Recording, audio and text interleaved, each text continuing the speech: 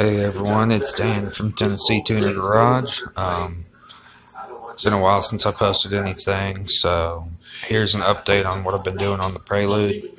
We're waiting for our pistons and rods to get back from the machine shop. They should get back sometime this week.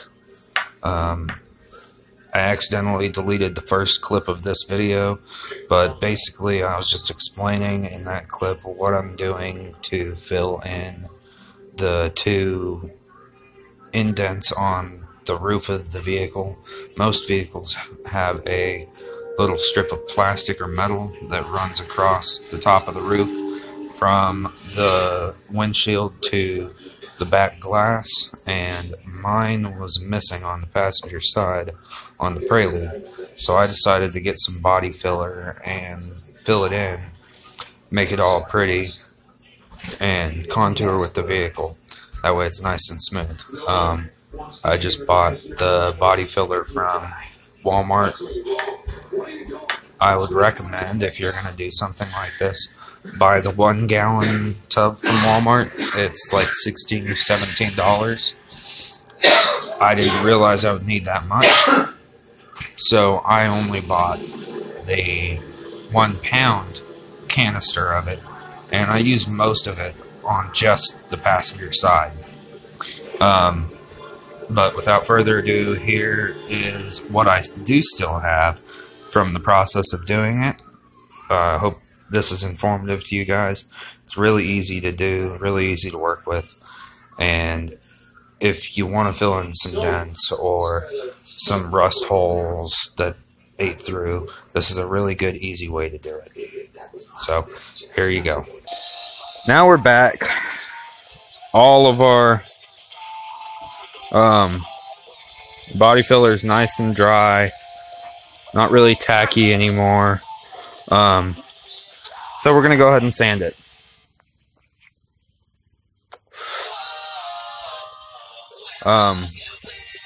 This is just I believe it's an 80 or 100 grit sanding block. I think it's 100. I got it from Walmart for like $3. It was on sale. And I really like it here on this because it kind of contours to the vehicle. So it keeps the shape that's stock, that nice rounded shape like that. Well, like that.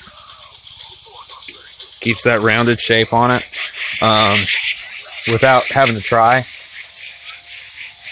Cool, Bobo. So I found that really helps quite a bit when you're sanding here, or at least on this particular spot. Now, obviously, it's not going to work very well on a flat spot, say like on this sunroof here. It's not going to work well because my hand is going to contour it to the shape of my hand also. But on a rounded spot like this, it's going to work wonders. So that's what I would recommend. My son was a little upset that I'm using his wagon to store my sanding stuff in.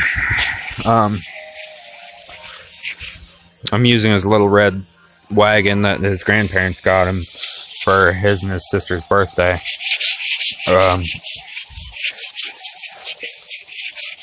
That's another thing. If you're working outside on this like I am, have some sort of something to hold your stuff in. It makes it so much easier when you're actually working to not have to hunt for your stuff, or to not have to run inside just to grab a piece of sandpaper or something.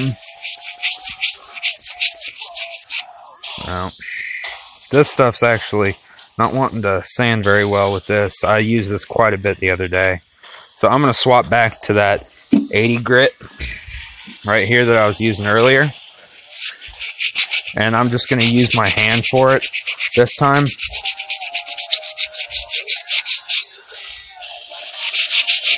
As you can see, I'm holding it like that. If you have jewelry on, keep that part of your finger off.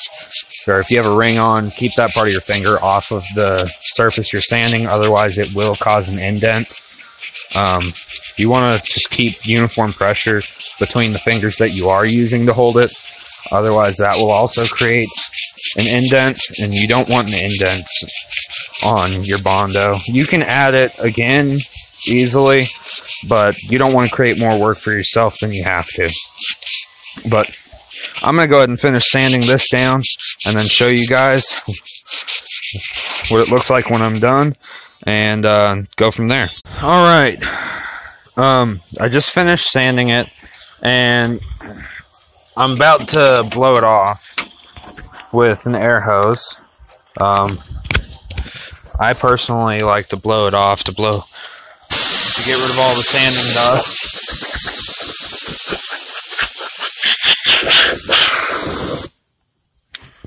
Oh. I don't know what you guys heard of that. My phone just acted up.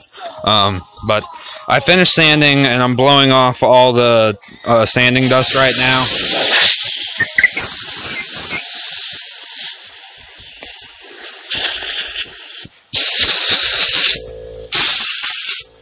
Alright, that's how I personally like to remove the sanding dust.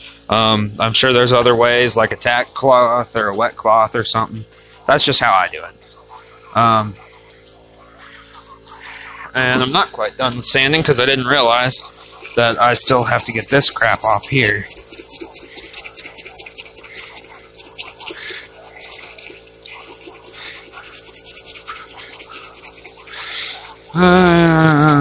Come on.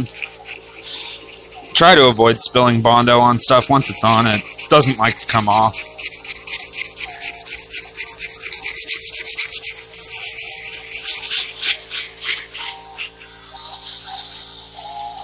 And I recommend wearing some sort of respirator when you're doing a lot of sanding.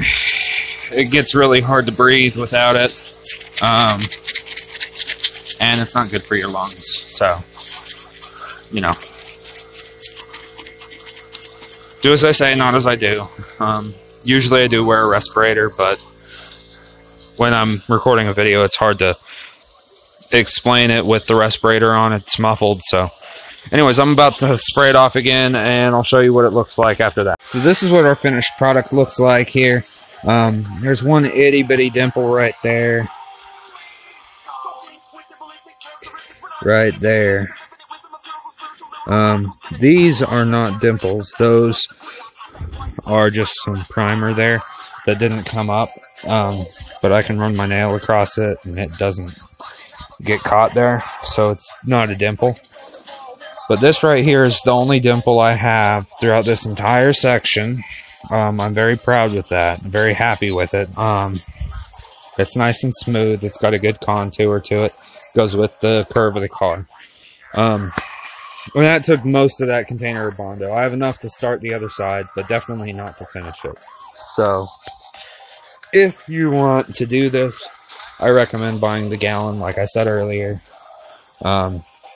It just saves time in the end, because if you don't buy the gallon, you're going to end up buying 2 of those, and then you pay the same price for a gallon when you get about half that amount.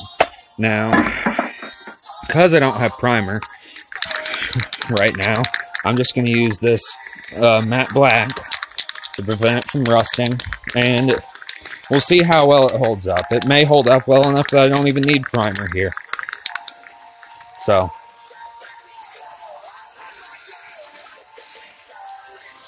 I probably should close my laptop. Don't want any on my screen. I just do a nice even coat, nice and light.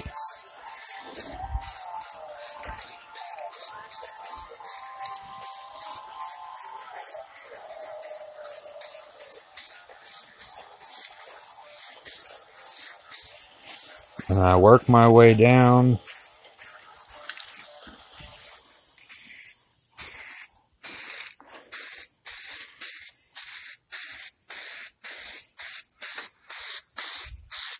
And back up.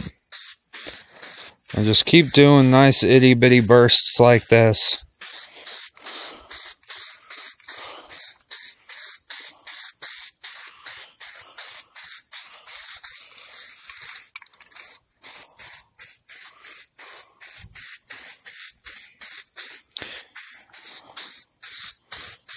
and that gets it to act more like primer at first, which this stuff is actually very textured anyways when it dries, so I'm hoping this actually may work for primer. I am thinking about just spray painting the car right now and then doing an official paint job later down the road. Just do a rattle can for now. I don't know if I will or not, but you know, it's an option.